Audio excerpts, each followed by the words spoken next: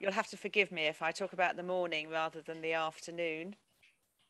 And I'll also probably refer more to the UK version and information, but everything I say about the UK, I will try and make sure I show the US equivalent, because I know some of you will be looking at state standards and following the information and the resources that come from the state standards.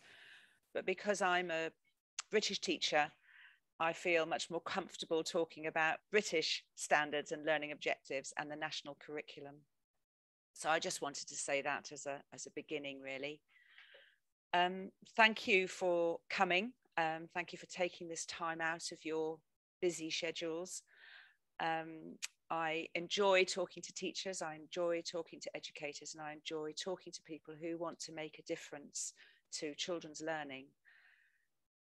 As my profile said at the beginning, I have worked in this role for many years and have spoken with many international schools.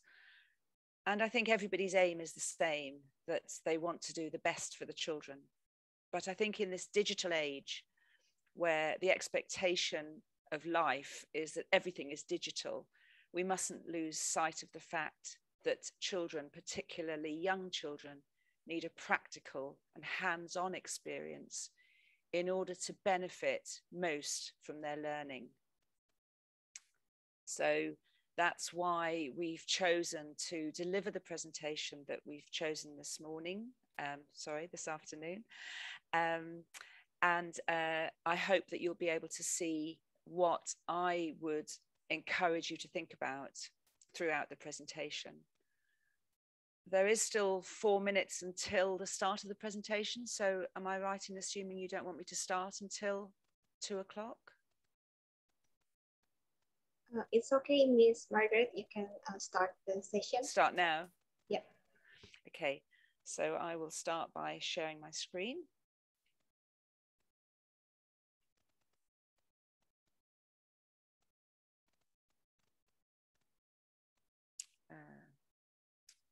Not this one, sorry.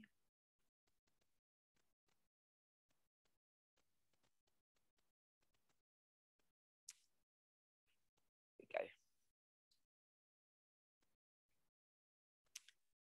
So reading is at the heart of all education. It doesn't matter whether you're 5 or 55. If you can't read, you can't learn. And I think it's really important that we revise that statement in our own minds. We continue to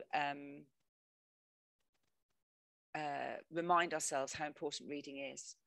So I'm talking about language, I'm talking about vocabulary. And the company I work for, Renaissance, they've been in existence for 35 years. It all started with a mother who wanted her son to read.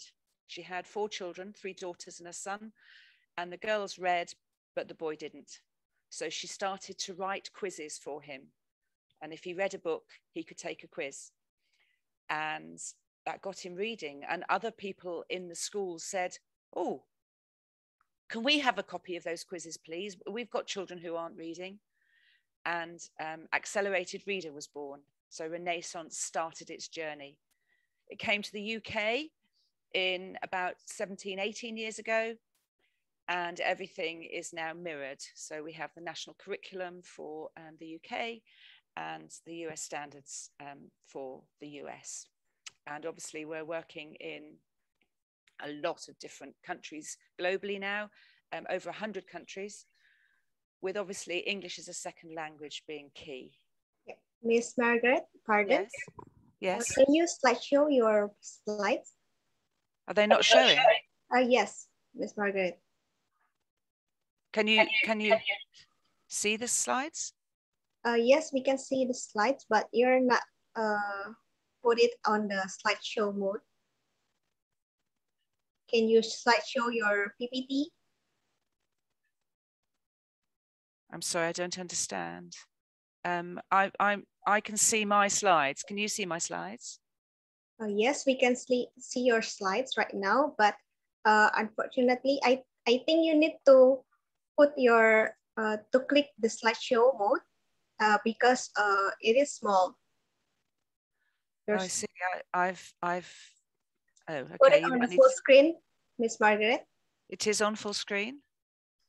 No, it's not. For me, it's on full screen. So let me just stop sharing and I'll start again in case it's a technical thing.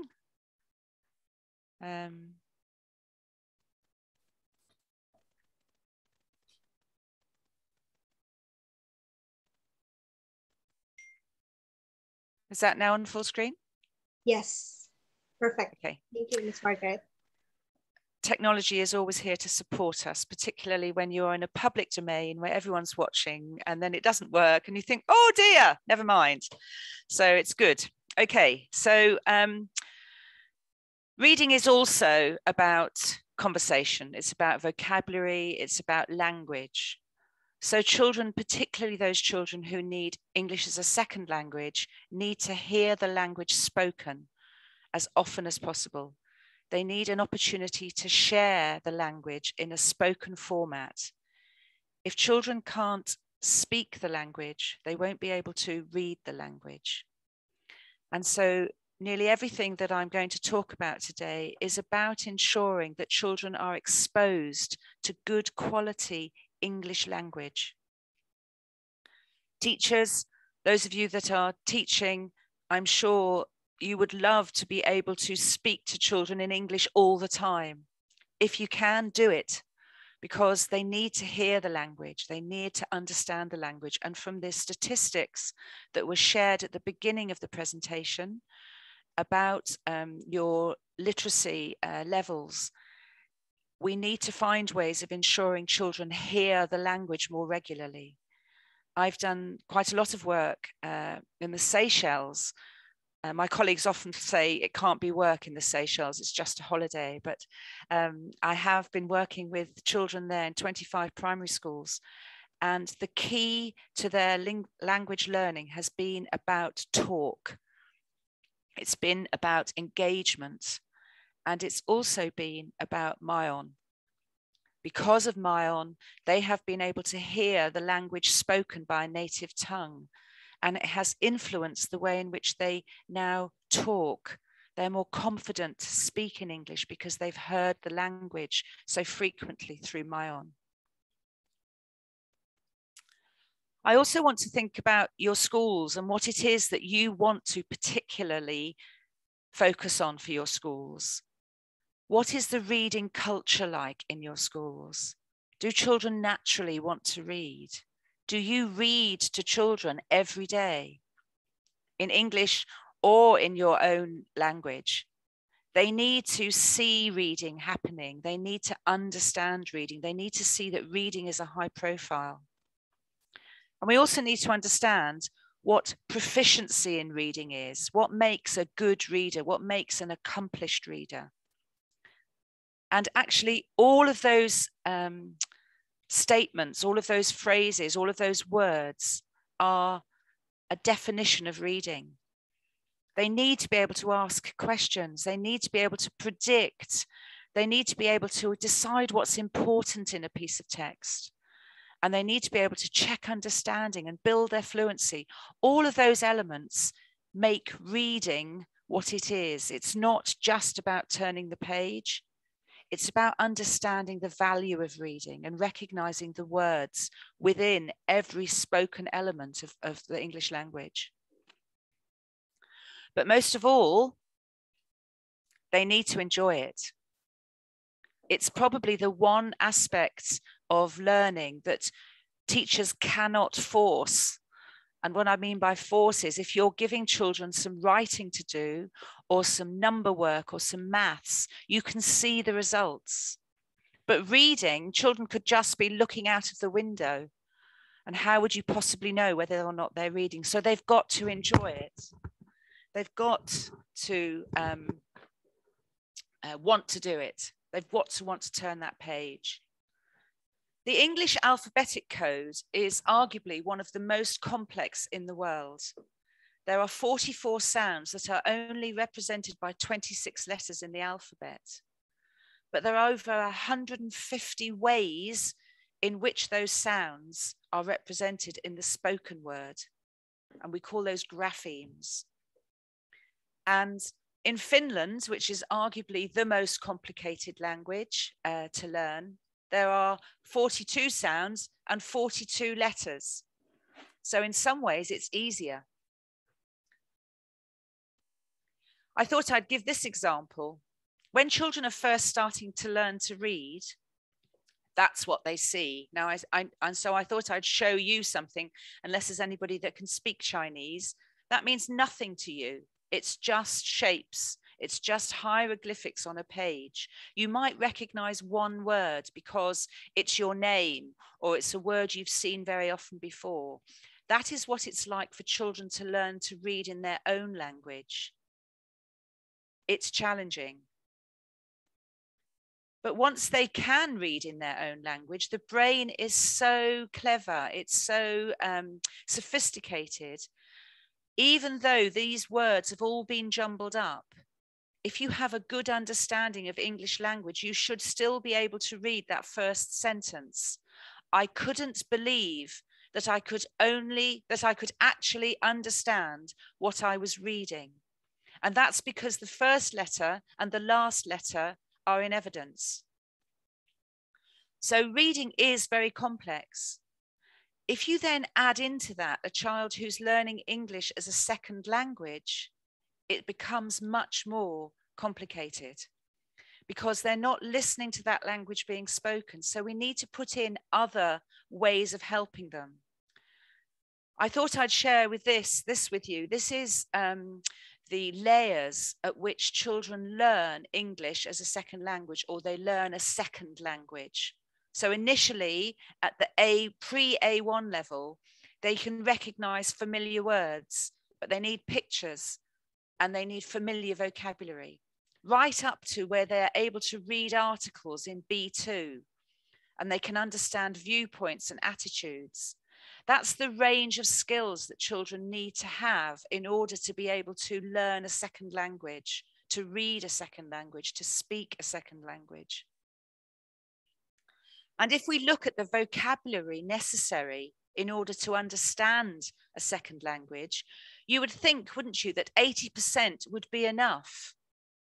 But I just thought I'd show you that actually the complexity of learning a second language means that if we look at this paragraph here, 80% coverage in 1,000 words means there's a significant number of words missing, which makes it complicated for children to understand. So all of those X's are missing vocabulary. And I'm saying this not to make it feel like it's an impossible task. I want to reaffirm and underline some of the complexities that children need to go through, which is why we need to speak to them in English all of the time, or give them access to English as often as we possibly can. We also need to be careful of gender stereotyping. And what I mean by that is we mustn't assume that a girl just wants pink. I was very cavalier, and I put into Google books for girls, and this is what came up, all pink and fluffy. And I put into Google books for boys, and it's blue, and it's brainy books, and it's dangerous books, and it's very, very stereotyping, very gender specific. Boys and girls should be given choice of both types of books. They need to make their own decisions. And if they're owning the books they're reading, they're going to enjoy them. I love this image because it shows exactly what reading is about. Reading should not be so smooth and straightforward that it becomes very boring. It needs to have a few bumps in the road, just to give enough challenge to engage people, adults alike. However, if it's so complicated, shown by the staircase here, people will give up because it's just frustrating. We've done a lot of research in Renaissance around reading, and where the best examples of the most effective results are. And reading time is very important. Children, you can see on this graph here that the optimum time for children reading is between 15 and 44 minutes every day. They need to have access to reading material every day. If you can only manage 15 minutes, fantastic. But don't assume that that's going to happen at home. People live very busy lives and it won't happen at home. At home, reading at home should be a bonus. Timetables should reflect a 15-minute slot every day to ensure children are engaged with reading material. And with our accelerated reader program, which is also linked with MyOn, we have also realized that children who are successful in their quizzing and get between 85 and 95% correct in their quizzing are demonstrating that they are understanding what they're reading. We don't want them to have 100% because if it's 100%, it might be too easy for them and they need to be challenged. So the research that was done with over 2 million children in 2011 gave us this data, gave us this information. So we feel very confident in being able to ensure that you, using our technology, using our resources and your technology, can make it fair for children. This is a very famous picture, which I'm sure many of you will have seen. And what it says there is that a goldfish can do the same as an elephant. They could be 5 or 6, 7 different children in your class. They all have different needs. They all have different backgrounds. They've all had different experiences. And you cannot apply the same expectation on every child. And that's what Einstein meant when he said, if you judge everybody by a goldfish, you're actually not giving anybody, you're not doing the same, you're not giving everybody the same access. We also have our STAR reading test, which is what benchmarks children and gives children the opportunity to make sure that they're reading within the right range. We call it a ZPD. Some of you might know it as Lexile. And the way that the test works is that children start with a simple question. And if they get that question right, the next one will be a little bit harder. If they get the next one wrong, the next one will be a bit easier. And over 34 questions, the test changes direction. Harder, easier, until at the end, we are able to say that these children are reading at this level. And you can see the grey rectangle at the back. That's the error of measurement. And you can see at the beginning, as the test starts, we have to establish a benchmark. And it's not until we get to the 34th question that we can see that that error of measurement has reduced significantly. And we give children a range based on that STAR test. Not too easy, not too hard. And it is a range. We're not saying you have to read at this level. We're giving you a range. And that is also linked into MyOn. This reading rope, I've added it into the presentation. The presentation will be made available to you at the end as a PDF. So you will have this information to remind you about some of the things that I've spoken about. I know that it's also being recorded, and so you will probably receive a recording of the presentation as well. But this is also a very famous image, which I think reflects the Renaissance solution, making sure that the word recognition, language comprehension, and the testing of all of that is woven together to give a balanced offering to children as they go on their reading journey. So I'm just going to move on. I said that one. So what I'd like to do now is to show you the arbookfind.com.co.uk. So I'm just going to stop sharing. I'm actually going to go live to the website. So if you just bear with me for one moment. And I'm just going to share my screen of the AR Bookfind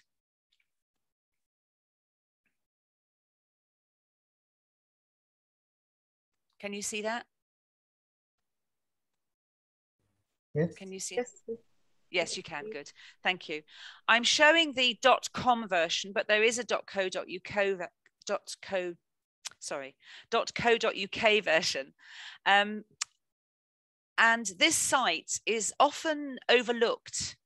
It's a freely available website. So even if you aren't customers of Miranda or Renaissance, you have access to this site. And it's a great place to find books. Although it's all of the books that we have quizzed, it's also a freely available website for searching books on different topics. So if I was to put a title like elephants into the search engine and search it, it's telling me that there are 413 books about elephants on this website. Well, even if you're not a customer, those books might be new to you. Why would you not use this website to help you? If I want to refine that search, I can say, well, I only want non-fiction. So now I'm down to 248. And actually, I only want to have the middle grade. So I want children who are sort of 9 or 10. And I'm down to 84 books. And notice that you can actually immediately click on the buy from Amazon and you can buy the book. And I'm not on commission. I have nothing to do with Amazon, but this is just making it easier for you to get hold of these books. So please use this website. You know, it really is a very, very helpful website. The other thing I wanted to show you, because I will talk about this in a little while, is that we have 4 different quiz types. And the one I just want to talk to you about is the recorded voice quizzes. So if you are using Accelerated Reader, if I click on recorded voice, those are the quizzes that have got a narration over them. They're spoken for the children. And you'll see that we've got nearly 15,000 recorded voice quizzes. So, you know, this website has got lots of information, so please do use it. I'm seeing that people are responding to the chat. Thank you for answering the questions. If there are, I'm happy to, if there's any questions so far. I know we said we'd stop halfway, but if I've said anything so far that anyone would like to ask a question, please put that into chat. And if I need to respond to that, I'm very happy to do so. So I'm going to go back to my presentation.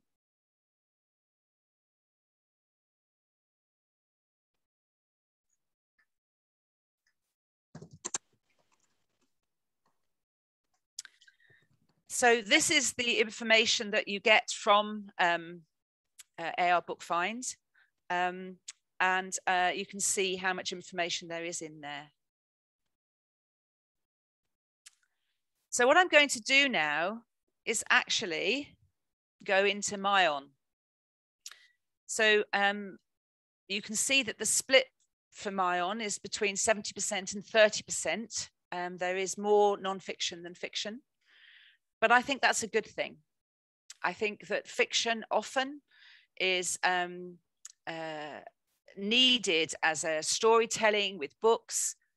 But with Myon, you've got the opportunity to share books, whether it's fiction or non-fiction, model for children how Myon works. Now, my colleagues at the beginning showed you a little bit of information around Myon. So I'm hoping that you've got a good understanding of what it offers. What I'm going to do now is go live into the Myon website and show you some of the things that you can do with Myon as a teacher, as an educator, as an adult supporting children in the classroom.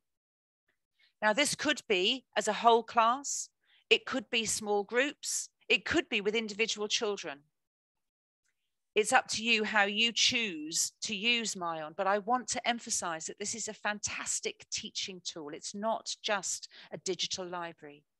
It's not just for children to read at home. They can read at home, and as somebody said at the beginning, 24/7 access. They can download the books onto apps. But as a teaching tool, it offers children the opportunity to see how to navigate through a book, to understand the value of language, vocabulary, engagement, information. So let's go to our MyOn website. And I'm assuming there are no questions. And if there are, then, you know, someone perhaps will say, Margaret, you need to answer a question. So let's go to MyOn.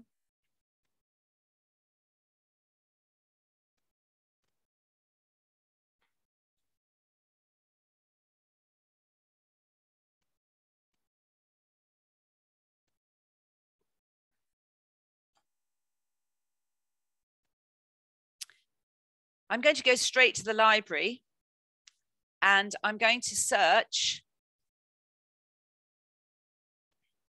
And I'm going to search for elephants. And you can see there's a whole range of books on elephants. I'm going to choose this book.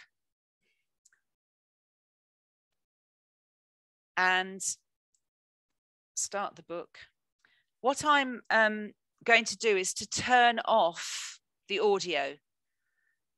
But you can trust me when I say that this book is being narrated. So it will be spoken in English by a native speaker, so the children will hear the book being read to them.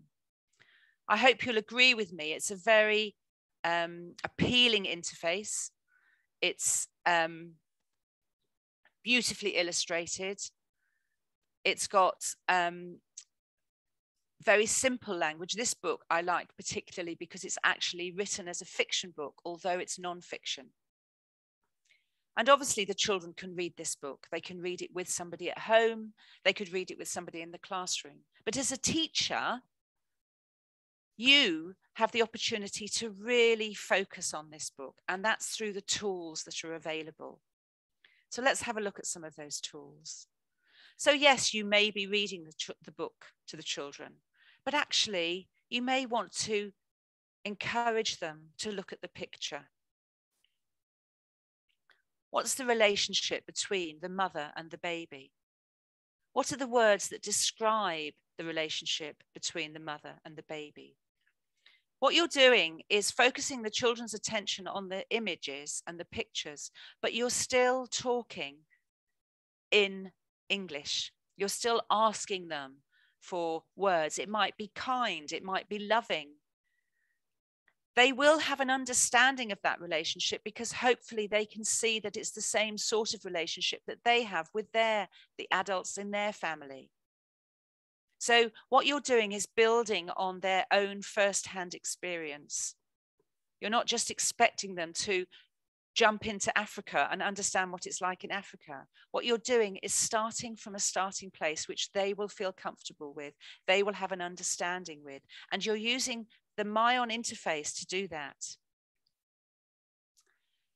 You can also focus with things like an arrow. You know, what's this called? It's a trunk. Shall we look that word up? So if we go to the next page, we might want to look up a word in the dictionary. So I'm going to look up the word walk. And here on the dictionary is the word walk. But I also know that the word prehensile, whoops. Hello? Yeah, miss? Yeah. Is also very similar. It's also part of an elephant's trunk. So prehensile describes the trunk, adapted so that it can grasp by wrapping around something. So that's describing a trunk. So even though the word isn't appearing, the dictionary is supporting language. That dictionary is so powerful. And you could use the dictionary to encourage children to use an English dictionary. Talk about a dictionary, the way it works, which words are there, the definitions. Thesaurus. A thesaurus is a great way of children developing their language. So let's think of the word kind when we were thinking about the relationship between the mother and the baby. Let's find another word for kind in the thesaurus. We might have some thesauruses in the classroom. That would be such a good investment because you're developing the children's language. And you can see as we work our way through the book, this is talking about life as an elephant and that empathy that children need, that literacy capital, the phrase that's very common in the UK at the moment in children's learning is cultural capital. If children don't have cultural capital, they will find it challenging to read because they can't bring with them experience. They can't bring with them the understanding of the world around them. So obviously, if someone's been to Africa and they've seen an elephant, they will understand this book so much more. But most children won't have been to Africa and won't have seen an elephant in Africa. They may have seen an elephant. So we as educators need to help that. We need to enable that. And that's what literacy capital is. That's what cultural capital is. How much experience have they had with books, with language, with vocabulary?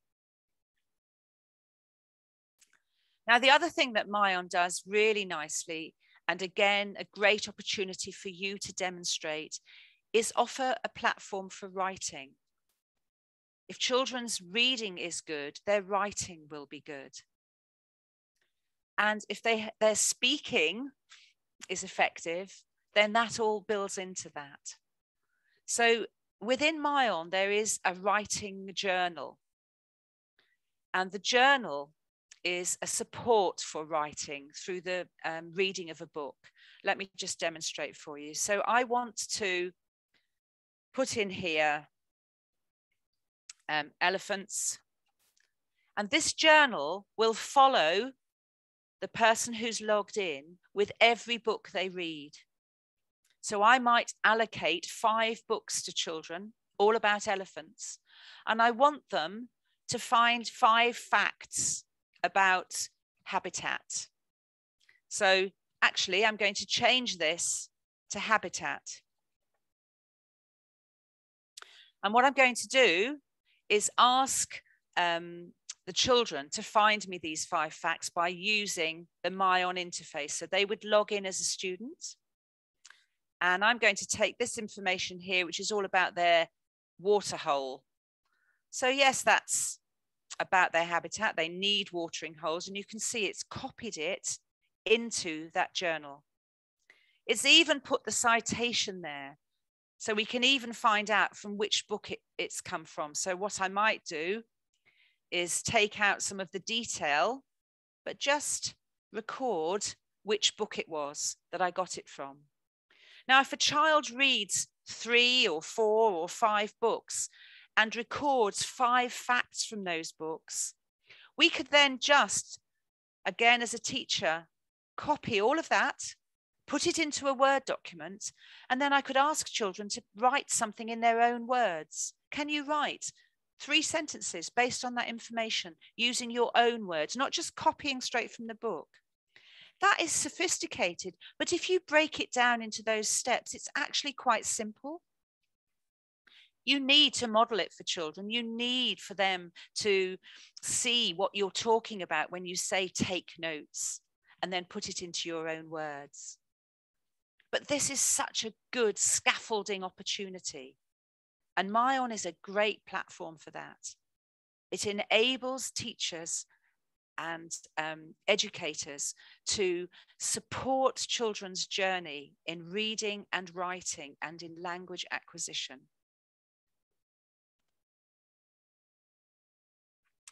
And I don't know if there are any questions about what I've just shown. It seems like an obvious opportunity to ask for those questions if anyone would like to ask. Someone's asking about the mayon.com. You will need an account, as Bernard has said here. You know, it's not a freely available platform. So you can get in touch with Miranda and they will talk to you about how you can access Mayon. I'm showing you the interface to give you a flavor of how Mayon works and how it can work in your schools, in your classroom. But then the beauty of it is that it is also available at home for the children, so they can share with their family. They can share with a brother or a sister or an aunt or an uncle or a granny or anybody who wants to be read to. Okay, Susie, I'm glad that that helps. Yeah, is there more questions, teachers? Because it's now it's time for the first Q&A session with Miss Margaret. So if you have any question or you want to deliver ideas to us, please type it on the chat box, or you can use the raise hand feature.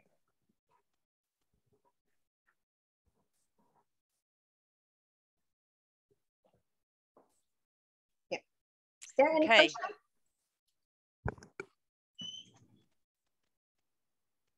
Okay, I think someone sent a question privately to me, Miss Margaret. Yes, that's fine. But I think we can please Mr. Rufairah Latif to ask first to you. Oh, sorry, Miss Rufairah. Yeah, okay. Please unmute yourself.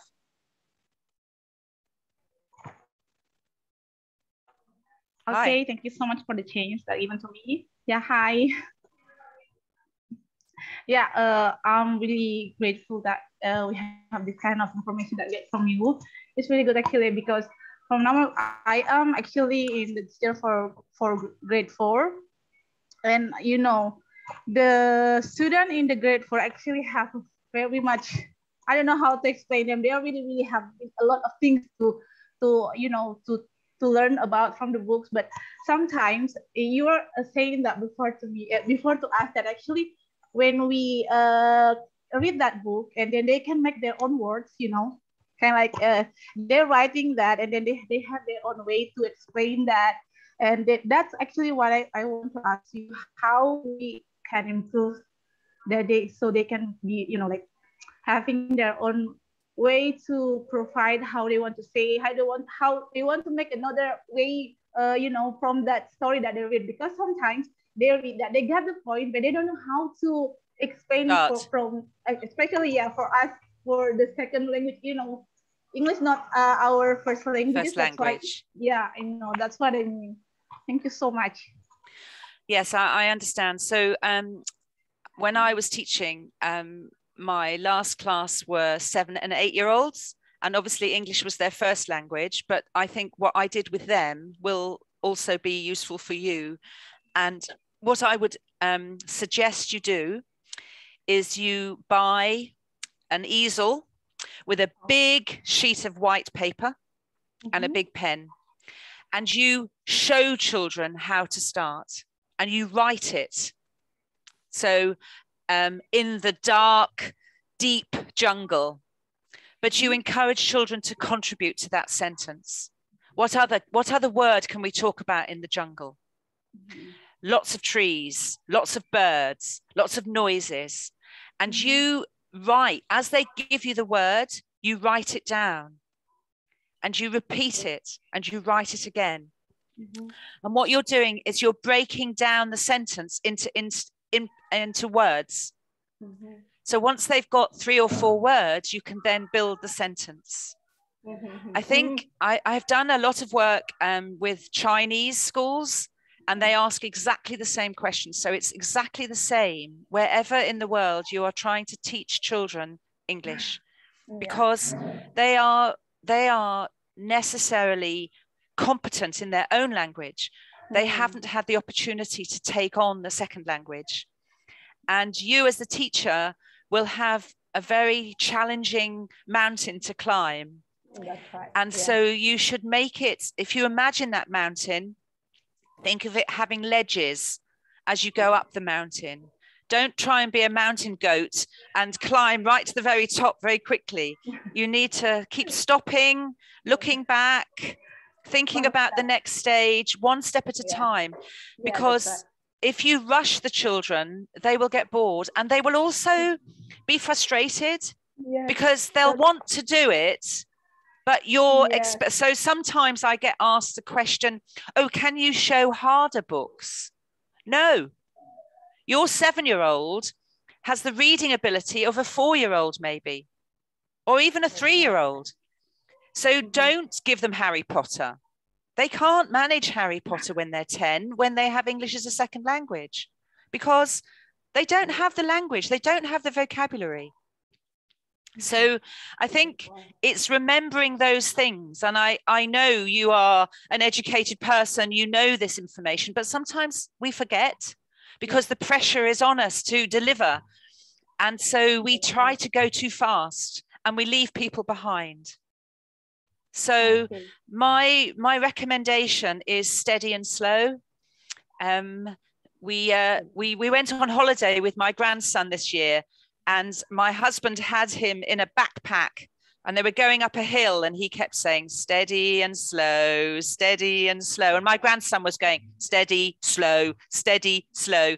I think remember that image of going up a hill, steady and slow, because otherwise you will fail. And it's a shame if you fail because you want to do the right thing. And I don't think people understand how complex learning English is. Very much, yeah. Yeah, I get it. Thank you so much. I think like you mean like we have to like take a baby step. Don't push it too much to them, because it's going to be like make English something boring that they will give up on it. Exactly. Yeah. Exactly. They have to enjoy it. Yeah. They have to enjoy it.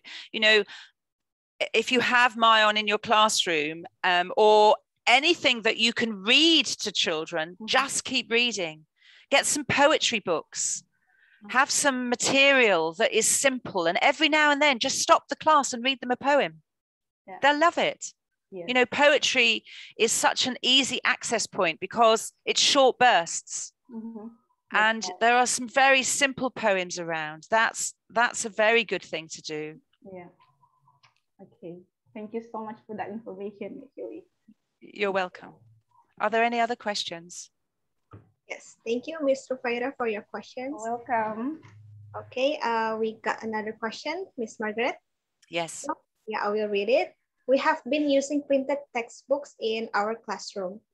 When we return to a face-to-face classroom, pedagogically speaking, how to best combine the use of our printed English textbooks and the My Own program, so there will be alignment between the use of printed textbooks and My Own? That's a great question, because I actually do believe that no digital platform, and I think My Own is pretty good. I know they pay my salary, so I'm going to say that, but I do believe it is a very, very good platform. But I don't think that children should not be holding a book ever again. I don't think it's a replacement for, it's an enhancement of, and it's an enhancement of the experience of reading. So yes, they absolutely should still have the book in their hand, but you don't have to have the same books. You don't have to have the digital version as a printed version. I think have both, have different books, because the ones that you have in your school are the ones that you have chosen to support your curriculum. You may not find them on My Own. It doesn't matter. The concept is still the same. The books that the children are reading on My Own are books that are on My Own. The books that you are reading in school are the books that you're reading in school. But both offer access to vocabulary, language, learning journey, experience, understanding, knowledge, facts. All of those elements are in the printed version and the digital version. If you have both, I think what you're doing is giving children access to a much wider range of books. You aren't dependent on children having books at home. But as a teacher and educator, you have the opportunity to model for children how a printed book works. You can't just hold a book up. Well, you can, but it's quite hard to hold a book up in your hand and you have 30 children in your class all trying to see the book at the same time. That's impossible. That's boring. The children at the back are always the children at the back, and they will find any excuse they can not to engage with you at the front. So holding a book up, you're almost giving them an invitation to say, oh, that's not for me, I'm not interested. However, if it's on a screen and everybody can see it, you're still reading to children. You're still engaging with them. You're still giving them access to good material.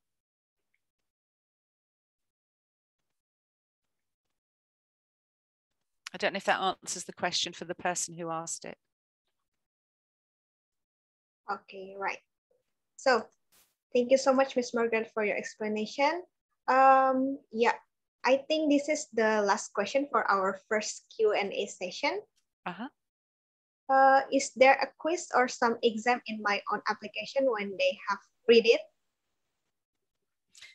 So yes, Myon is linked to Accelerated Reader. What I'm not entirely sure is how that presents within your offering, Miranda, in that you offer by way of a platform. But all of the books in Myon have a quiz, which enables children to test their understanding of the book. So the STAR test sets the children's level. The graph I showed you where it built up, that's a test that children sit in order to get the level. But the quiz is an opportunity for children to answer questions on the book to enable them to understand whether they've understood the book. And they do enjoy doing accelerated reader quizzes.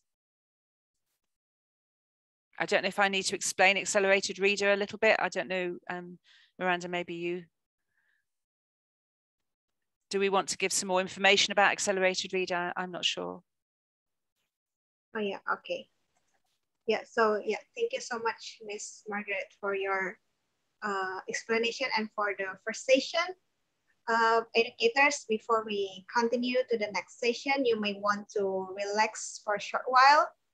Allow us to play a video from CEO and founder of Mentari Group, Ibu Ana Rimbapoa, to quickly update you on the latest Mentari Group's breakthrough initiative to support reading literacy in Indonesia.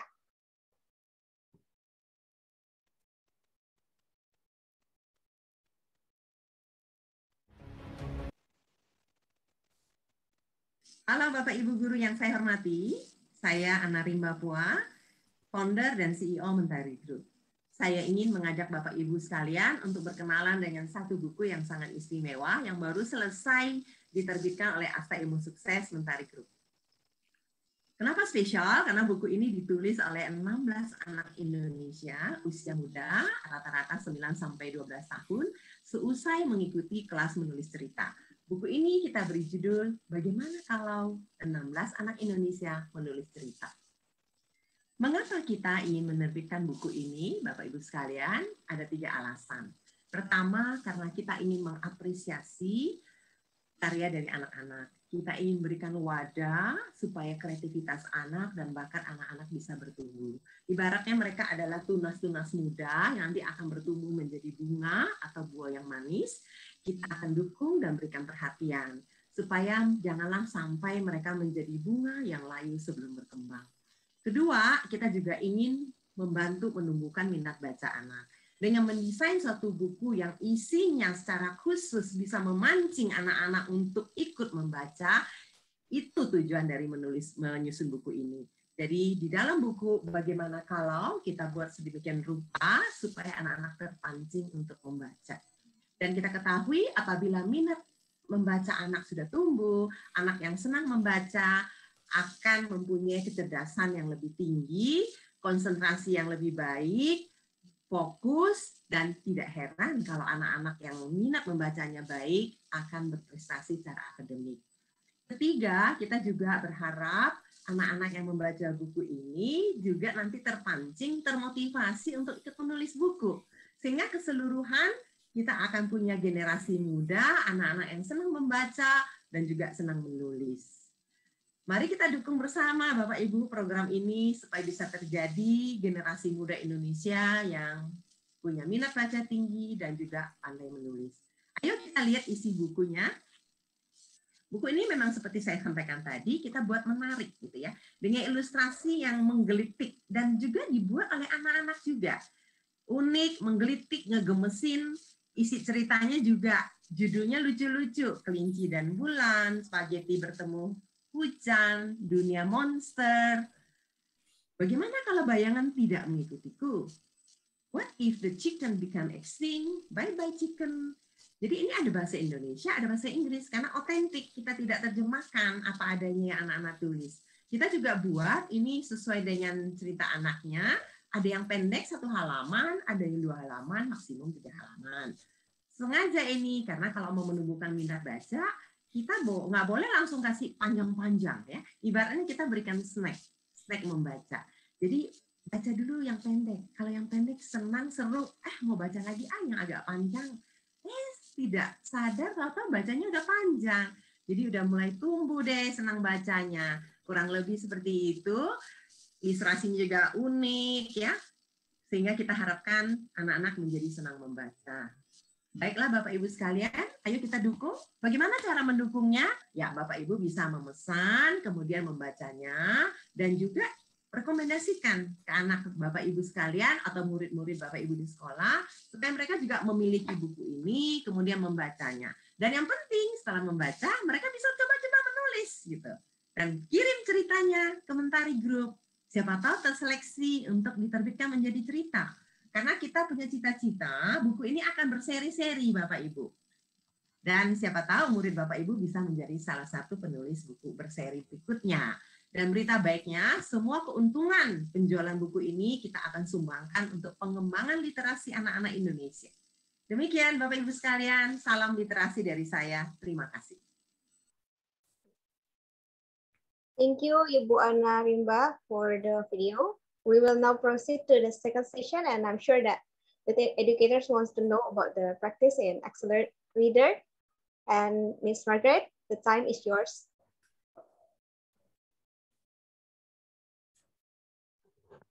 So Accelerated Reader is part of MyOn and has a function to play because it is an enhancement of MyOn. So I think if you are interested in MyOn and Accelerated Reader and STAR, I'm sure if you contact Mentari, they will be very happy to give you the details. What I'd like to do now is to continue my presentation, but talking a little bit about our focus skills. Now, again, I always like to share things that are free because I know teachers love free things, particularly if they are going to help their children with their learning.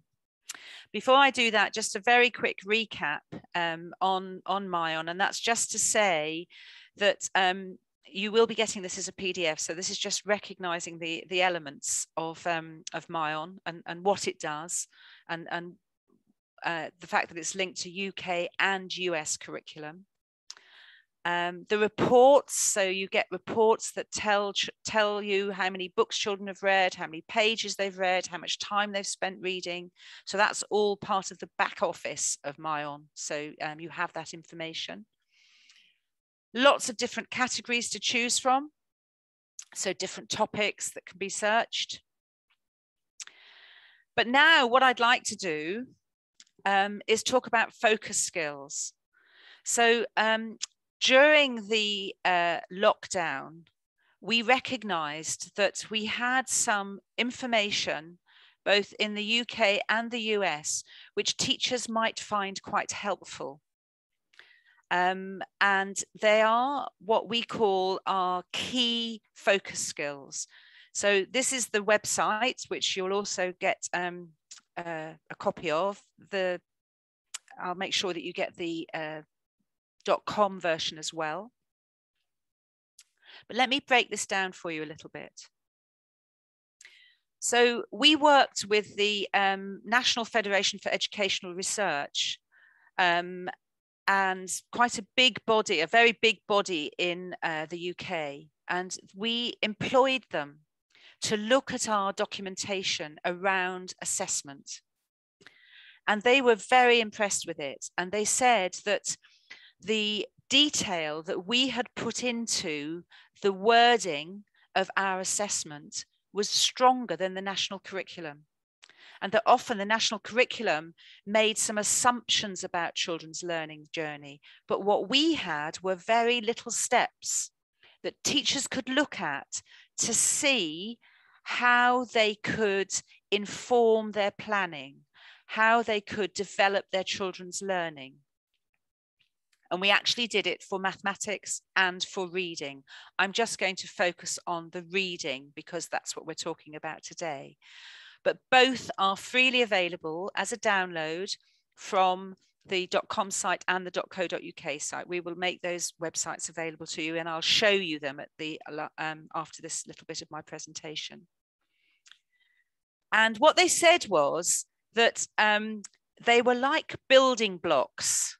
So the focus skills, the bits that were really important, were like building blocks. So there were all of the steps that we identify in our assessments, in our STAR assessment, in our learning progressions, in the learning journey for maths and reading.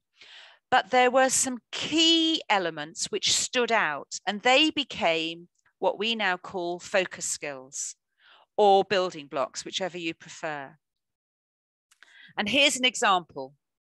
So in year 5, so I'm talking about the English curriculum now, year 5, the children are 9 and 10. And in maths, for example, it's really important that they understand place value. Place value is thousands, hundreds, tens, and units. So do they know in the number 2,450, which number represents the hundreds? And in 2,450, it's the 4. They absolutely need to know that information to learn maths, to know number. But one of the objectives in the national curriculum is that children should know about Roman numerals.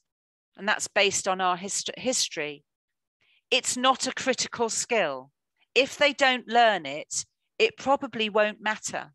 It's a nice to have. So the difference between this skill and this skill is best demonstrated by this image.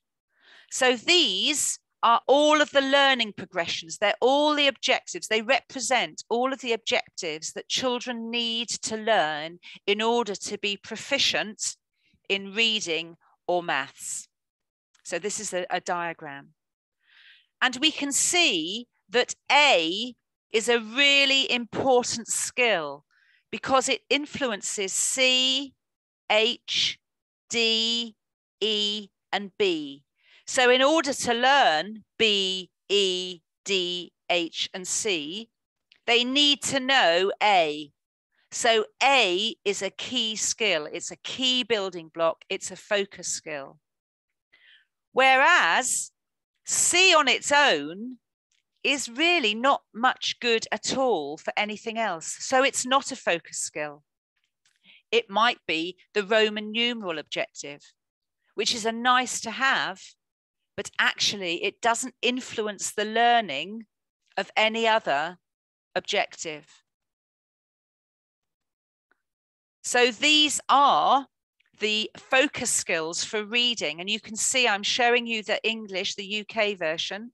You will have access to the US version as well.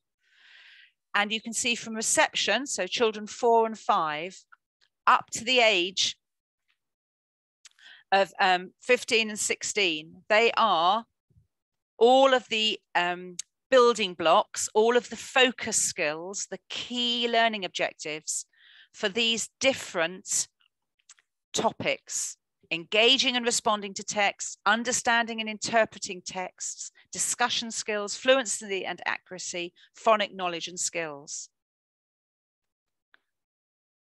And you can see here how they are mapped out. So obviously phonics, which is how children learn to build words, so their decoding skills, is most taught in those early years. Now, of course, for you, where you're teaching English as a second language, these skills may actually go right up to year 6. You may need to use these learning objectives in the higher. So the teacher who I spoke to just now, who I was explaining to how to build slowly, you might need to adapt this information because you're teaching your children English as a second language. You're not teaching them the fundamentals of reading. You're teaching them the fundamentals of reading through a second language platform. So you might need to adapt the years. But what you get with the document that you'll be able to download for free are the focus skills. So you can see there are over 1,200 skills for reading. 29% of them are focus skills. If you know what those focus skills are, you will be able to use them in your teaching for your children. And we can see by colour where the different focus skills appear.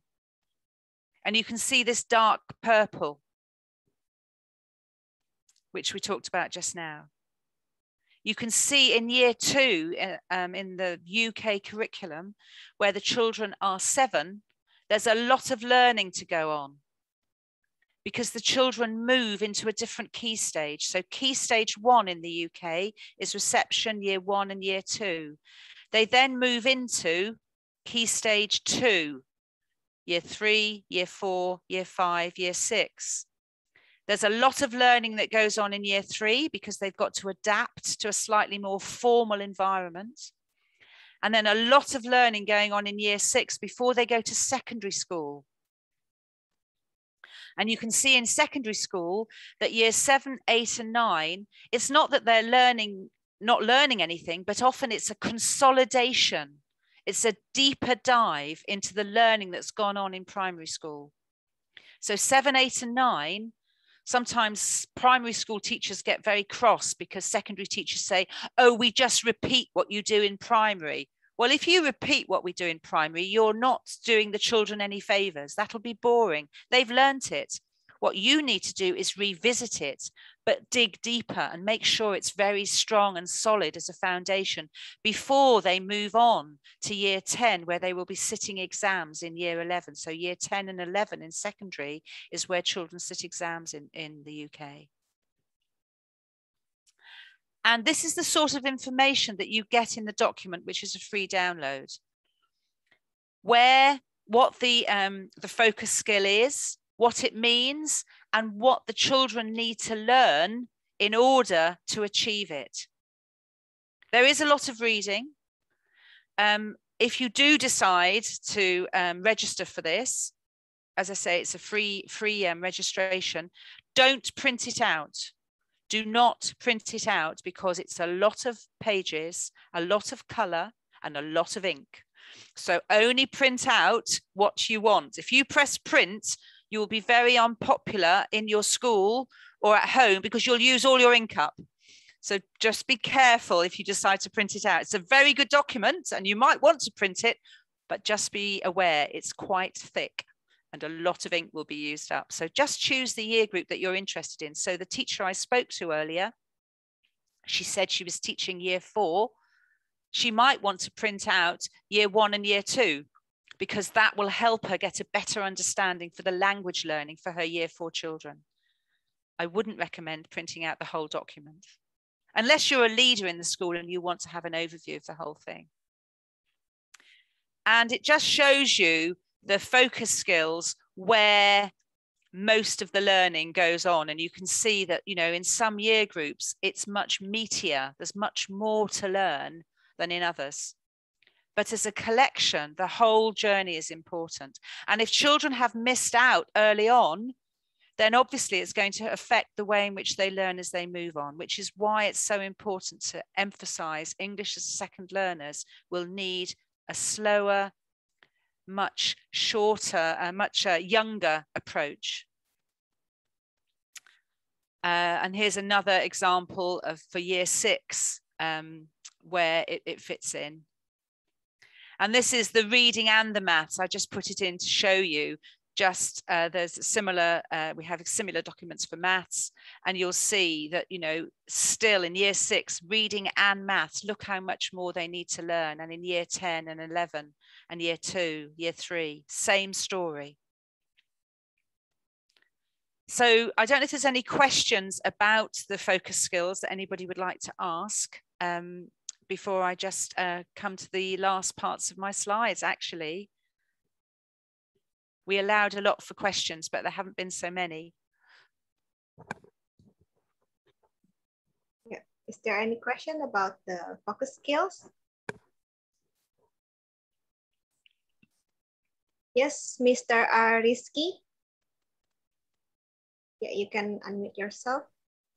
All right. Thank you very much, Miss Margaret and Miranda, for the time. I'd like to ask about these focus skills. This is gonna be interesting for us to apply in the class. But I wonder what kind of methods or techniques that we can use in the class, especially this is the kind of pandemic, so we should teach them online. What kind of methods or techniques that we can use for these focus skills in the class, Miss Margaret? So that from Renaissance, it would be star reading and star maths, which is a test that levels the children's understanding. So it would depend on your children's reading ability, whether the star maths is relevant for you, but it does test children's maths understanding. But of course, their English will be tested in a slightly different way. For the star reading is based on the children's comprehension. So children are tested on their understanding of what is being written in the paragraph, and they're asked to answer a question based on their understanding of that reading. Now, we do also have star early literacy, which is a decoding testing. So it's a children's understanding of decoding, so the very early stages of reading. And I did use that very successfully in the Seychelles, where English was very much a second language. I would think it probably reflects very similar to your children, because French Creole is very dominant in the Seychelles. They don't speak English at home, and in school they only have an hour a week sometimes. So I think, you know, it's a very poor acquisition of English. Even though the country's menus and all of their signs are all in English, the children's acquisition of language, English language, is poor. And they used star early literacy and star reading as a way of understanding the children's understanding of English language, if that makes sense. So it's kind of placement test. What sort of test? Placement test. It's a test where children log in and it adapts according to how they answer. Star early literacy is headphones and visual. So they're asked to pick a picture or a letter. It's very simple, but it also adapts. Thank you so much, Miss Margaret. You're welcome. Somebody else has raised their hand. Yeah, Mr. Reno. Hello, Miss Margaret and Miss Miranda. Hi. Hi. Good afternoon. Sorry, good morning. Good morning. Yeah. Well, I'm sorry if I missed something. My own offer students a lot of interesting books, right, to read based on their level. So when they come to my own, so they have like a pre-test, or what we call it level test, to measure their skills. So the application can recommend appropriate books for them, right? And yes. Also after they read some books or a book, there will be like a quiz. Yes. If I'm not mistaken, like to measure them, so the application can put them into the highest level or stay at the same level. So, yes. Suppose that I have 20 students with very different levels, like variety levels, okay? And I'm a little bit confused. How do we measure? How do we make like assessment? I mean, they are in different levels, right? Of course, they do quiz based on their level. Yes. And how do I to do like my own assessment for their what we call it, their reading comprehension? Like reading comprehension, because they are in different level, right? So if I make my own questions, of course, I don't know, because they are in different levels. So what do you think about that? Thank you, Ms. Margaret. So that's where STAR assessment comes in. So when they first take a STAR test, the very first time, it starts at 18 months below their chronological age. So let's assume you have children who are 8 years old. And let's assume that we're not talking about English now. We're just, or pretend you are in England. Okay, so you're in England, you're teaching children who are 8 years old. When they sit the STAR test for the first time, it will start at the age of 6.5, so that it's very easy for them. And it will ask them a question, so their confidence grows. And if they get that one right, you know the graph that I showed in the PowerPoint. Let me just show it again, and I can explain it as it's demonstrating on the screen. So. Oh, sorry.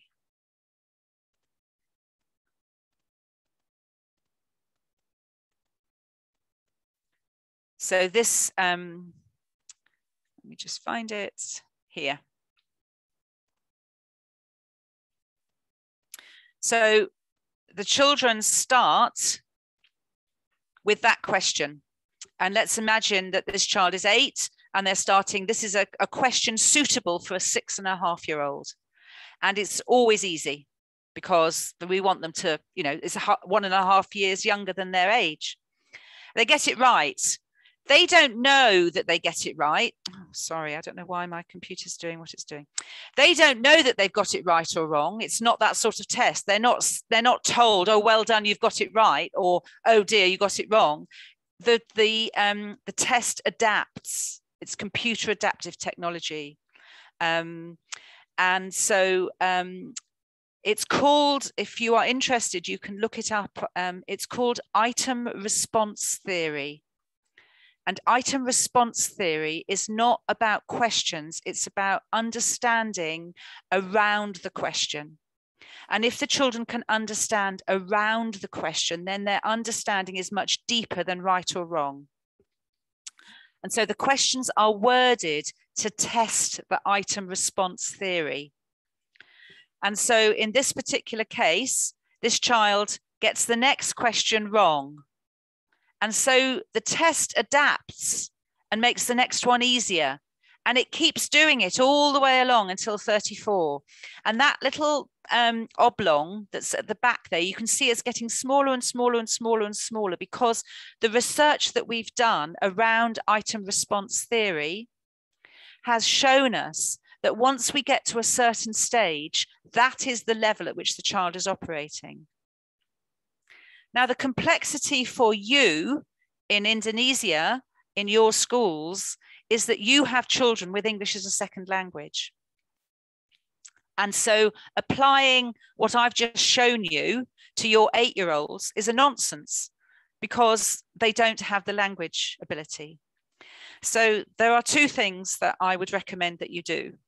And it may be that Mentari will need to discuss this further, but basically Start Early Literacy is available, and it is a very simple platform where children log in, and it's pictures and sound, so they need headphones. And it very quickly adapts, but what I would do is I would change the date of birth for the children.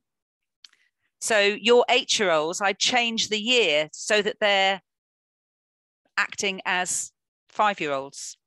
So when they log in, the system thinks they're a 5-year-old, and then you'll get a very strong benchmark. It's not ideal, but you can do that, or you can adapt it as the children are going on, if that makes sense. And what you're then doing is getting a true level of understanding. Now, the challenge is, and often it's parents who challenge that, and they say, oh, this book is much too easy for my children. They're 8 and 9 and you're giving them baby books. Yes, but they need to understand. Reading is not about just sounding out d-o-g, dog. It's understanding that when the sentence says the dog was very kind, what does that mean? Oh, it doesn't bite people. That's comprehension.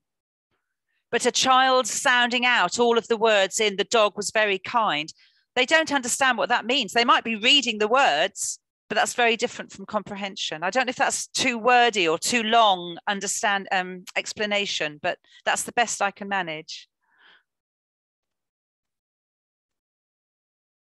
You're on mute.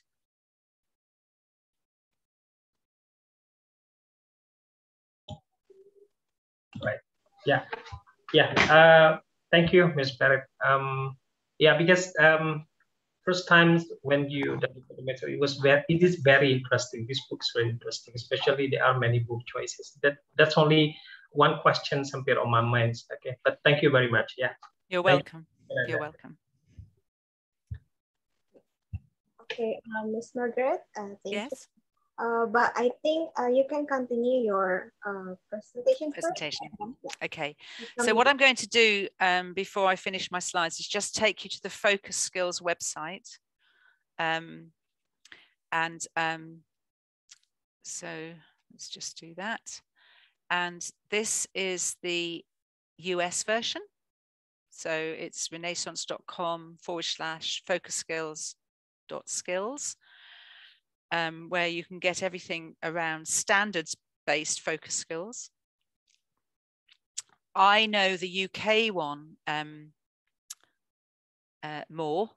So the reason I'm going to show you this one, so I think you should go to the .co.uk version as well, because not only do you get all this information and you can download the workbooks, but there is also a webinar that is hosted by Dr. Jean Kearns, who is our Chief Academic Officer, and it explains focus skills in a lot more detail, and you can just click on it and watch it. So if you want more information about the focus skills, this is available as a free recording, and you will get more information about the focus skills.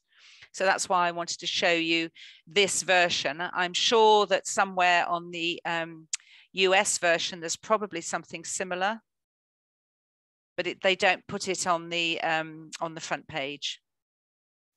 Oh, here it is. Watch the webinar. So you can watch a similar webinar that he did for the US as well. So that's why I was just showing you those URLs as a closing aspect to the focus skills.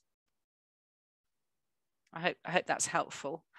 And then finally, just to go back to my presentation, which is now in the wrong place because of Mr. Reno, but I will just get back to that. That's fine. It's good that he was asking the question that he was asking, because I'm sure it helped a lot of people answer the...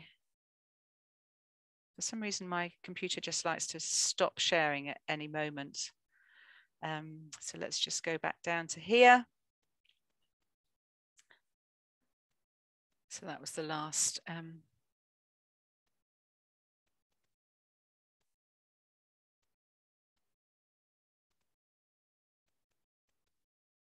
slide.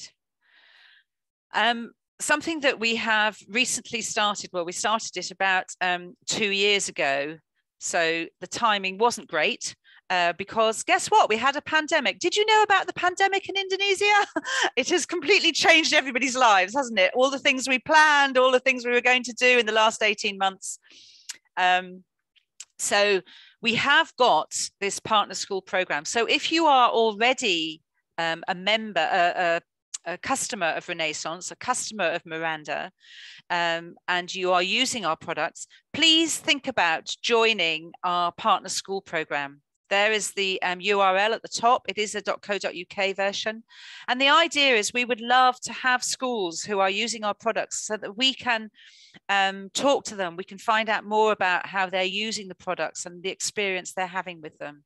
And we have now over 150 schools that have joined this program, and primary schools, secondary schools, all through schools, international schools, global schools, and we are really keen. So if you are already a customer of Renaissance, please get in touch. If you go to that website, there is a form to fill in. You just fill it in and we will be in touch. And you get a certificate and you're welcomed into the program. And the idea is that we start to build up a community of partner schools or schools that are using our products. There is no charge for it. It is something that we encourage you to be part of. It's not quite worked in the way that we had hoped, because we thought we would have events and, you know, all of the things that we all planned 2 years ago that somebody decided we wouldn't do anymore. I think we all know what I'm talking about. Social media, you either love it or hate it, but it does have a part to play and has had a significant part to play during this pandemic, where you are able to connect with other educators from Renaissance. I'm showing you the international Twitter handle, but we have various Facebook pages, and if you search for us, you'll find us. There's also Pinterest. If you have heard of Pinterest, there are lots of people that post up ideas on Pinterest about Accelerated Reader and MyOn and information. So, you know, there's lots of things online. I'm sure you know a lot about social media, but I just wanted to emphasize that we are there and available.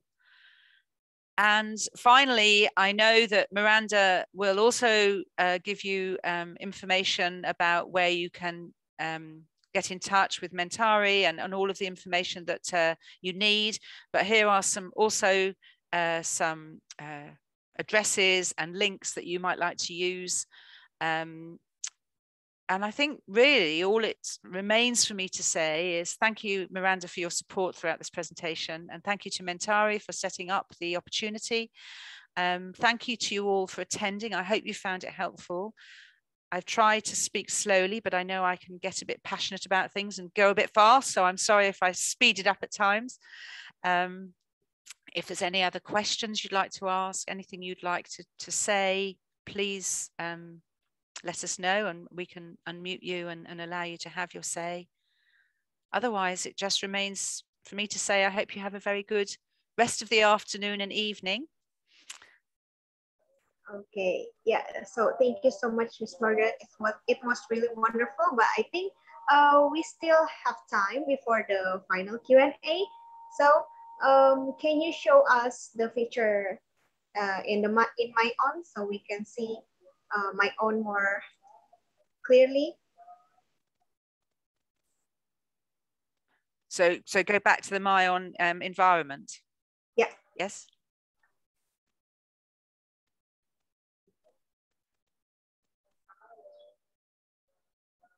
Yeah, because I think we want to see more the features that that on MyOn.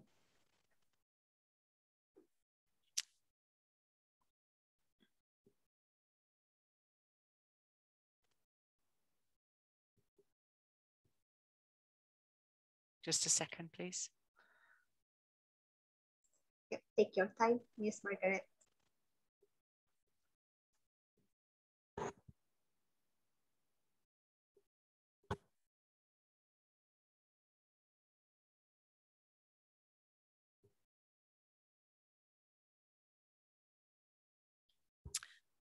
Okay, so would you like me to just look at some different books, or? So it will be great if we can see the book. The book I showed, or a different book? It's okay. It can be different book or yeah. Okay, so I really like this series of books. It's a series called What If, and I often show this book as well. And the reason I like it is because, again, it's very simple layout. I'm just going to, actually, what I could do is show the narration. Shall I do that? That might be helpful for people. Let me just, I just have to click a button on Zoom before I do that. So just bear with me a second.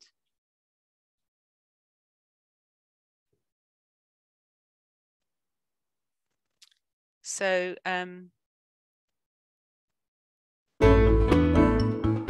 What if there were no bees?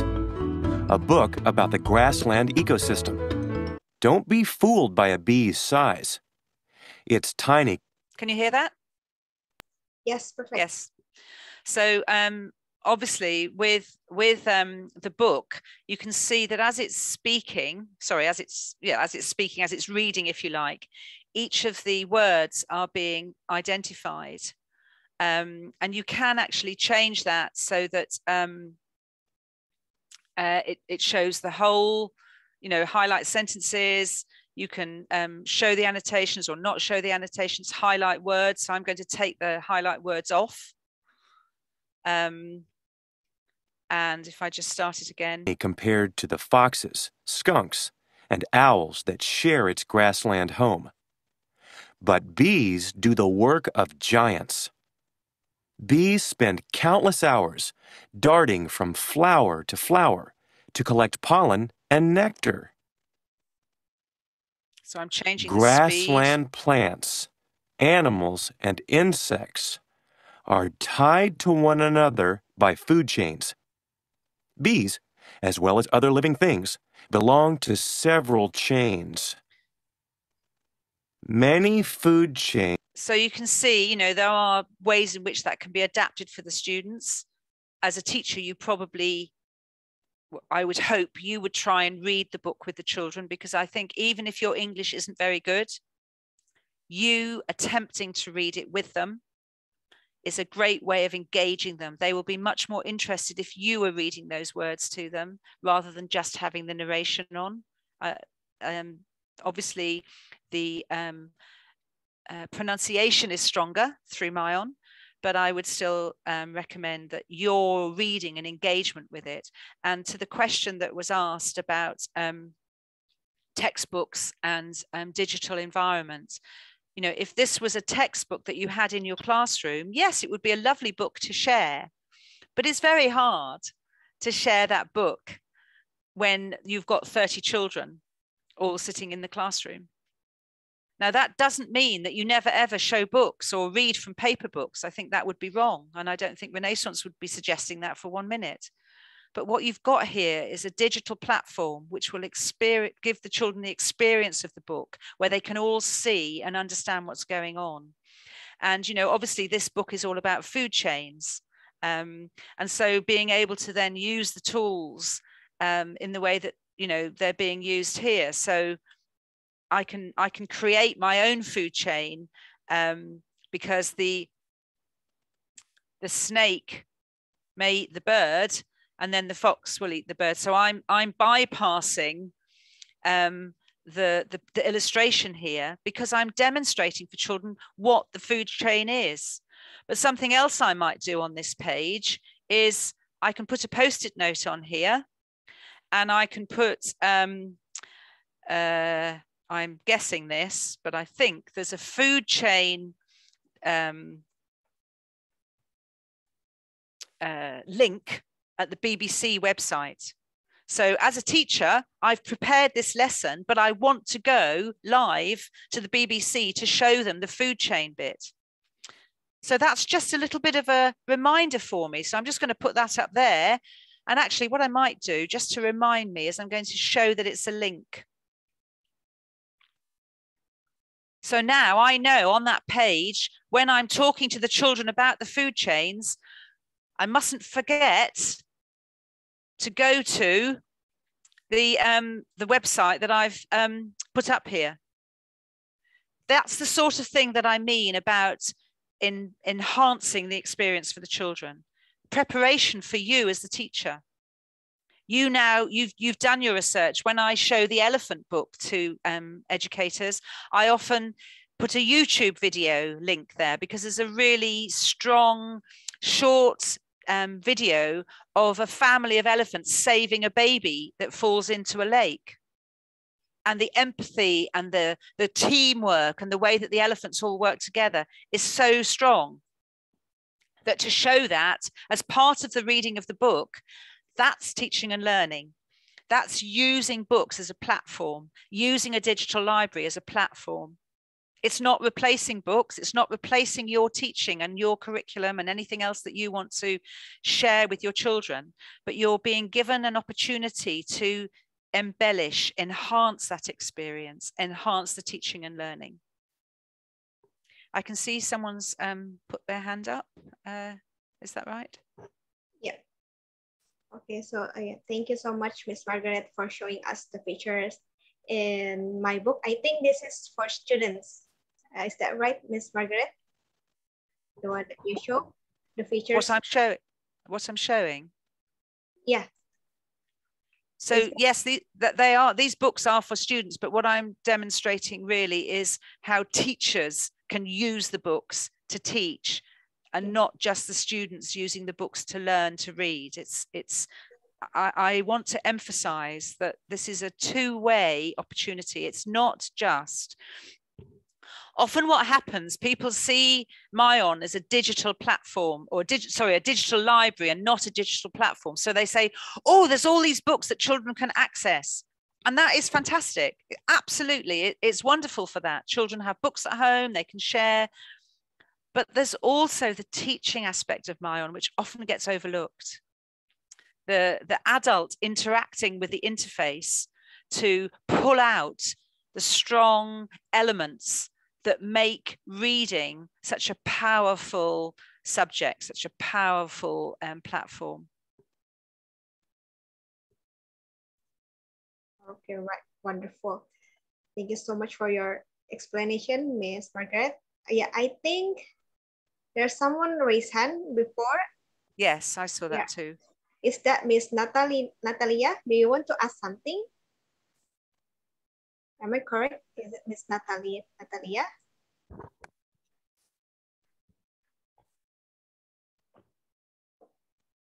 Yep. Okay. So, yeah, I think we come into the final Q&A session with Miss Margaret. So, if you have any question, you can type it on the chat box, or use the raise hand feature. Is there any question?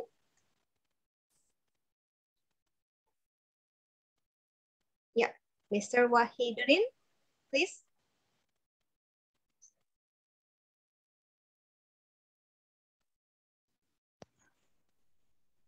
Hello, Miss Margaret. Good morning. Good morning. Well done. Very good. Good afternoon. Good afternoon. So my question will be like how to utilize Myon and to not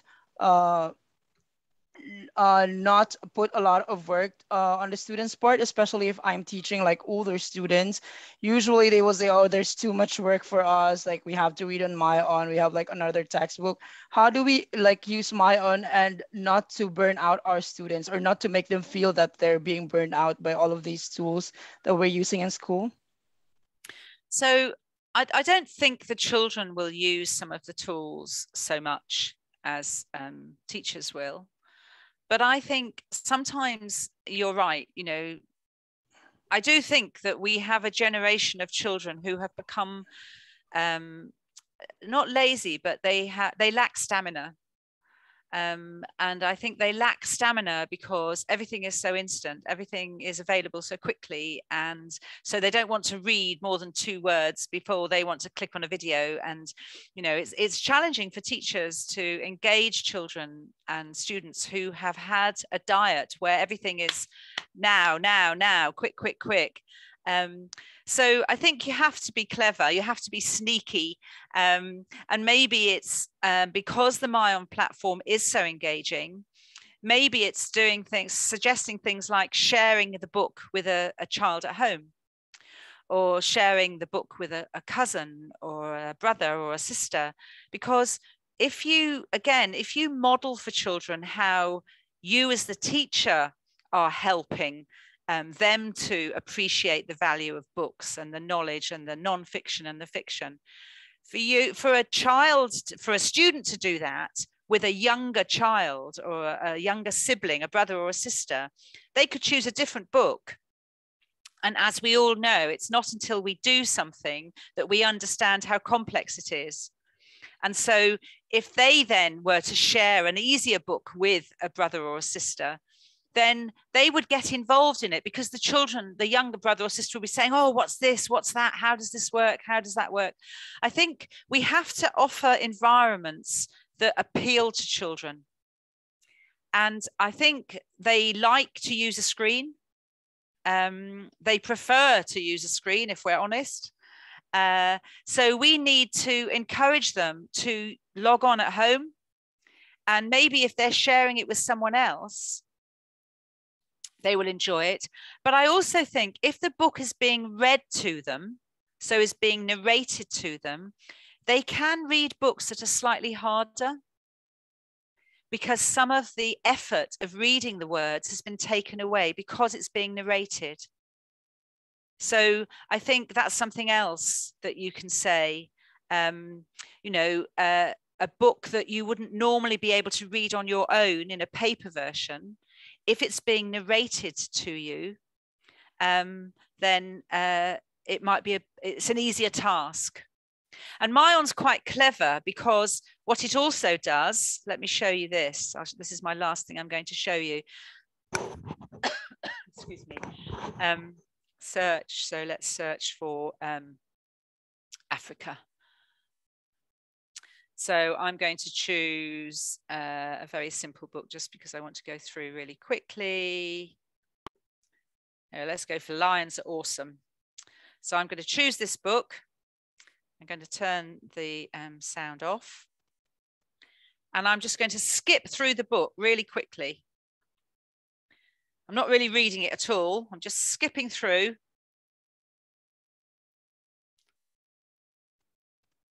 And it says, no, read more to finish this book. You can't just skip through and then you finish the book. Myon doesn't allow that because it knows that the book takes longer than 14 seconds to read.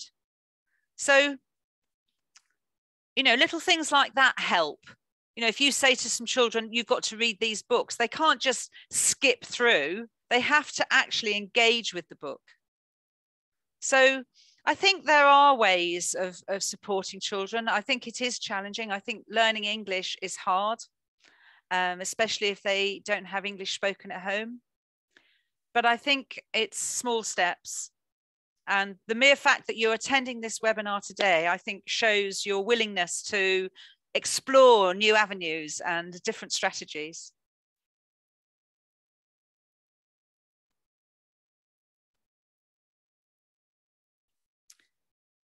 So if there's, I don't know if there are any more questions. Yep, someone sends a question to me.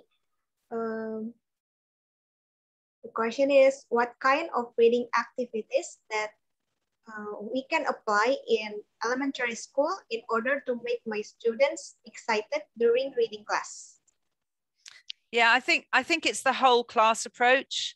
I think if you have a whole group of children, a whole class of children, 30 children, keeping them all engaged might be challenging. But if you're reading a book together and you then stop and maybe say, share with a partner something you've just learned from what we've just read. You've got a minute to talk to somebody about you can speak in your own language. You don't have to use English, but from the English that I've just read to you, I've just shared with you, what have you learned? Learn one fact. And then, right, everybody, the minute's up. Anybody like to share what they've just spoken about with their partner? You know, you have to find different ways of talking to children. If you Google whole class reading, it's a very hot topic in the UK. Teachers and classrooms up and down the country are using whole class reading as a way of ensuring that children are engaging with reading material in a purposeful way, because the more able children will be able to articulate or be able to explain reading to the less able. So children who put their hand up and say, I don't really understand, if another child explains it, often they do understand it because they use language that they understand.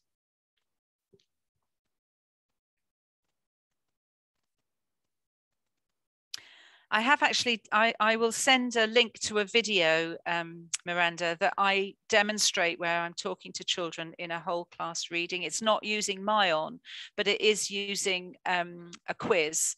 And it is using a whole class environment, and it will give people an insight into what whole class reading is like.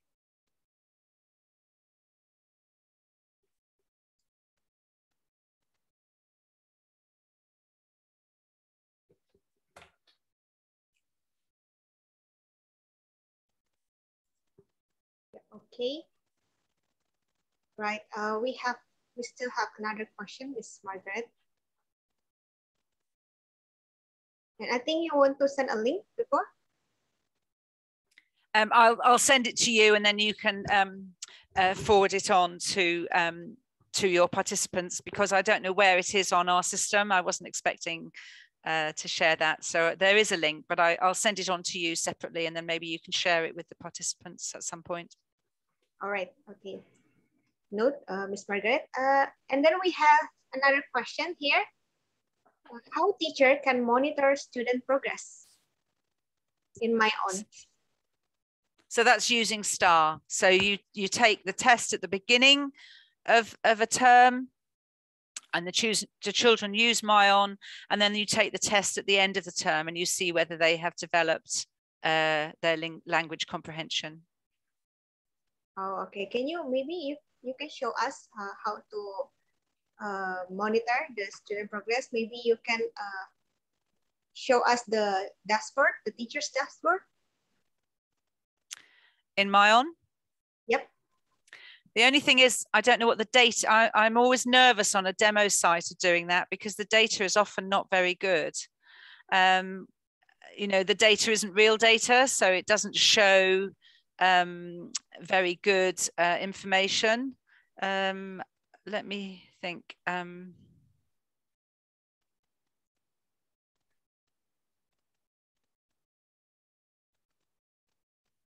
If I've got anything I can show you which will help. I'll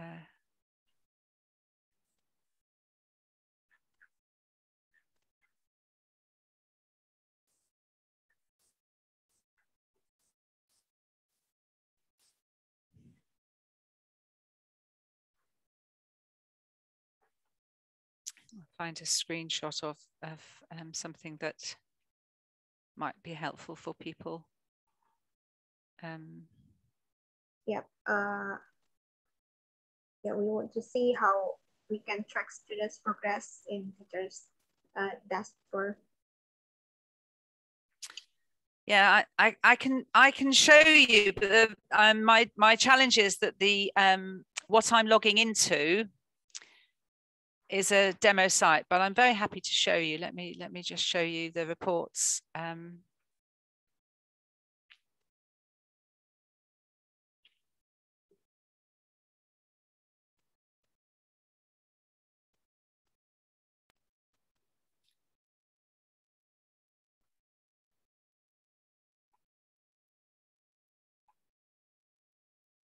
So these are the reports that are available in the background. This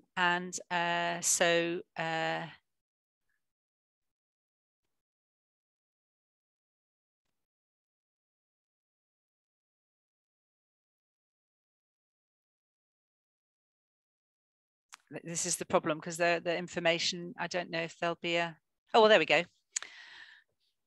So on this particular example, you can see that 7 students have read 166 books, over 1,000 pages. They've read for 542 minutes, and the average lexile is 640. But then you can actually see individual children and what they have done. So you can see how this information has been put together by these individual children. And then you can download the report.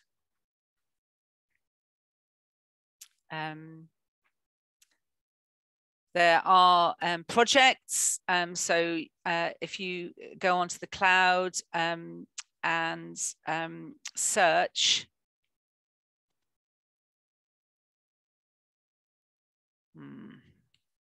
so teachers can upload projects to the cloud, and then they can be shared, but I'm not sure what the environment is for this particular MyOn site. But we can see that someone has put together a project here. So you could put a list of books together, and that could be a project that teachers could use. So you could add books to the project. Looking at students, seeing how they're doing, when they last logged in,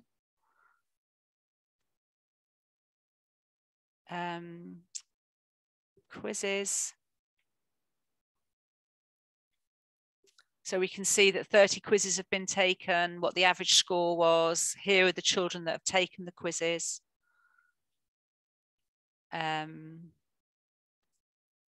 Most popular books. That's always a dangerous one to do. There we go. So we can see that these are particularly popular. They've worked very well. Simple books.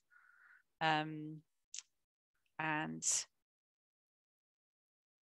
information around it. Does that help? Yes, it was really helpful, Miss Margaret. Thank you so much. You're welcome. Okay, yeah, I think we have a last question here. So I think this is a good question. Can you please explain once again what makes My Own very different from the other digital reading programs, Miss Margaret?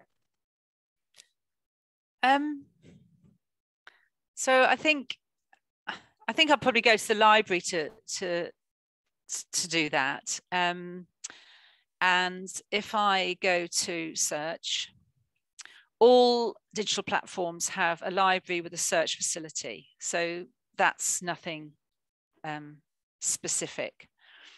And you can choose a book like I did, Bees or Elephants or Africa or Teeth. Let's just choose that as a topic. So here are the books that I've chosen under Teeth. But the difference is that it has all of that functionality, which is much more than just reading the book. So let's just choose this really simple book here. I think the illustrations are superb. They're not just photocopies. They're not, they're not PDFs. They're actually very real. But for me as a teacher, what makes the difference is the way in which I can engage in this space, because I've got these additional tools and I've got the narration and I've got the ability to enhance the experience. The reading journal, let's get rid of this. And so we're dealing with young children and we're doing a topic on myself. And this particular topic, we're going to gather up some information about teeth. So I'm gathering all of that information. So there are 20 baby teeth in my mouth and my baby teeth will fall out as I grow. So I'm going to just take that off and that off. By doing that, I've taken note-taking with young children to a completely different level. I haven't just photocopied something. I haven't just copied and pasted. I've got this journal. So now I'm going to close this book, go back to another search of teeth. I'm going to choose a different book, start the book, and some other facts I've been asked to gather. So she eats good snacks and they keep her teeth and gums healthy and strong. I like that fact. I've still got my notes from the other book. So what I want to do is now take this information from a different book.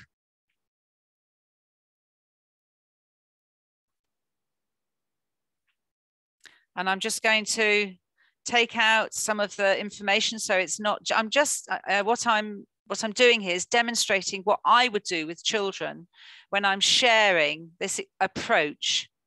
I've now got 2 facts from 2 different books. That's not just a digital library. What that's doing is engaging within the whole infrastructure of digital resources. Understanding that children need, as adults, when they start to sit exams in secondary school, they'll need to be able to take notes comfortably. This allows you to demonstrate this skill, allows you to enhance the reading experience. And I think having that in conjunction with the reporting makes My Own a much more compact and well put together program.